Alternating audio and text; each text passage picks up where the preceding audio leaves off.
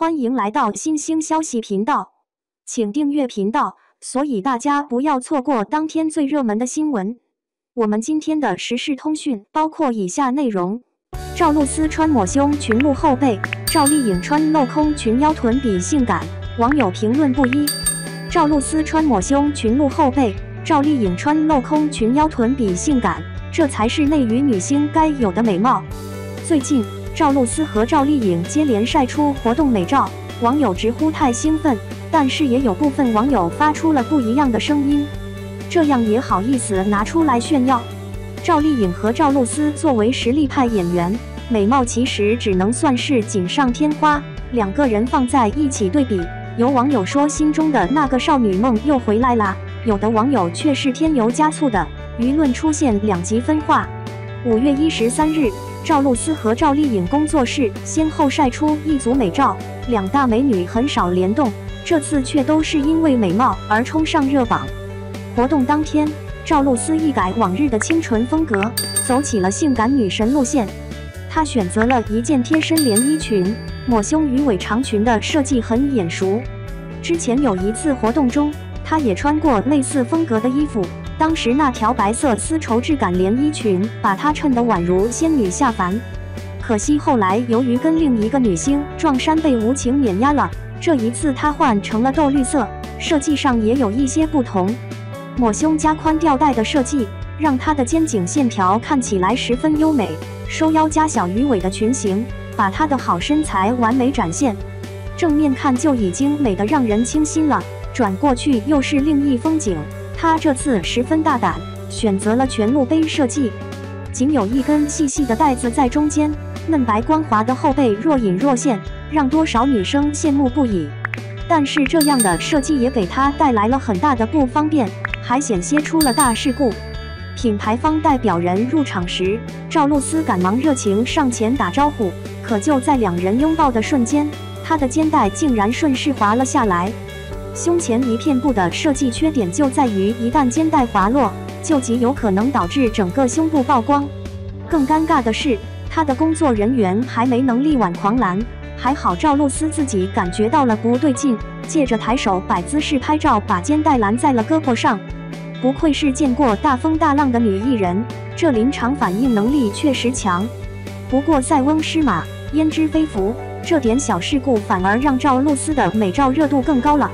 哪里有热度，哪里就有炒作，不少黑粉就借机进行了恶意 P 图，还谎称这才是原图，惹得粉丝又下场大撕了一把，并晒出活动视频，总算是保住了正主的美貌。而赵丽颖这边也遭遇了差不多的经历，倒不是险些发生意外，而是美照传出后引起了一番争议。5月13日当天，赵丽颖参加了一场活动，虽然行程没有公布，但是为了满足粉丝们的期待，美照还是发出来了。这一次的赵丽颖也大变风格，走起了冷艳女神路线，妆容上也干净利落，颇有大女人的风范。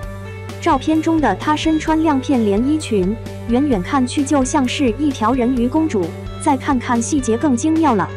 胸前刻意设计的小镂空，让粉丝们大饱眼福，但又没有暴露太多，大秀性感的同时又留住了优雅。最精妙的还要数腰间设计，恰到好处的收腰，让赵丽颖也拥有了最佳腰臀比。上一次看到这个词，还是她穿陈彩妮设计的礼服时，当时那件像花瓶一样的设计感礼服，让赵丽颖端庄优雅又性感。可就在粉丝们沉浸在自家姐姐的美貌中不可自拔时，出现了不和谐的声音。这样的腰臀比可以说美，但绝算不上惊为天人，也太夸张了。不少声音讽刺赵丽颖没什么可以营销的，竟然开始以此博热度。这话不好听是真的不好听，但是细想又觉得有点道理。赵丽颖自从风吹半夏之后，就没怎么再出新的作品，前几次活动也都不太出彩，这次的大面积营销给人一种过度夸大的不适感。还记得赵丽颖最初刚出道的时候，一直是以土味标签的，由于地位不高，设计团队也就没那么高端，身材管理也不如现在这么完美，所以几乎每一场活动，她都成为群嘲对象。都说红气养人，在赵丽颖身上就可以看到，随着出圈的作品越来越多，赵丽颖的人气居高不下，美貌不知何时就成为了她的新标签。正如老话所说，越怕失去什么，就越展示什么。赵丽颖这边被网友说成3番5次的美貌营销，似乎原因就在此吧。但作为演员，作品才永远是手中的王牌。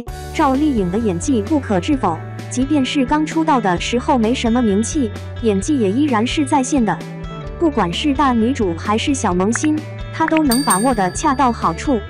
随着年龄和阅历的增加，不难看出赵丽颖的心态和风格也发生了变化，接的剧本角色就非常明显体现出这种转变。从最初的姗姗来了到现在的风吹半夏，不变的是奋斗改变人生的励志色彩，她的气场却越来越强大。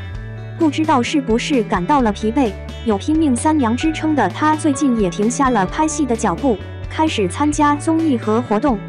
曾经最不屑于营销的美貌也开始营销了起来，这样下去适度还好，太多了可能会翻车，你们觉得呢？赵露思这边则是已经翻了车。最近赵露思虽然在美貌上赢很大，但在作品上却摔了个跟头。在新作品中，赵露思饰演的角色兼职做起了外卖员。一次送外卖时，因为违反了交规，导致在路上耽误了时间。但当对面客人打来电话催单时，他却撒谎说自己还有500米就能到了，这导致有急事在身的客人在楼下等了他10多分钟。面对对方的质疑，赵露思却还理直气壮，反口大骂。这个片段播出后，立刻就激起了群愤，认为抹黑了外卖员这个行业。而且赵露思的脸还在剧中变得又肿又大，不但没能为作品添彩，反倒招来了吐槽。女明星们，有时间还是好好拍戏，知道你们够美了。不管是明星还是身为普通人的我们，不忘初心都是很重要的一点。唯有时刻记得自己的出发时面朝的目标方向，才能不迷失。